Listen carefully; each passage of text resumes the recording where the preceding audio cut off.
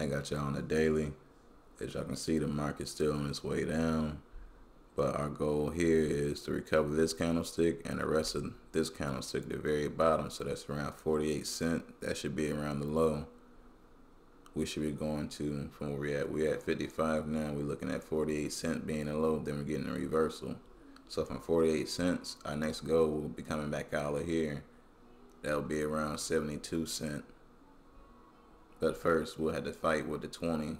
So by the time we get back here, the 20 EMA should be right here around this general area, around 62, 63 cent range. So that'll be the first target we'll look at and get a slight retrace, you know what I'm saying, consolidation, and then we'll get our next spike up to the 72 cent range to break up out of the rest of the gap, and then we'll break out the next one. But you know, we wait to these levels first.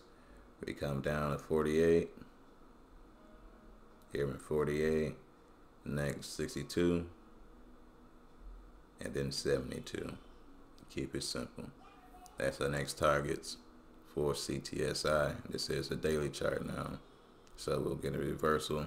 You know, it can happen just as fast as this did, you know, or it could take its time, but I'm pretty sure they all gonna just take their time and then they can click that button. Next thing you know, 50, 60%.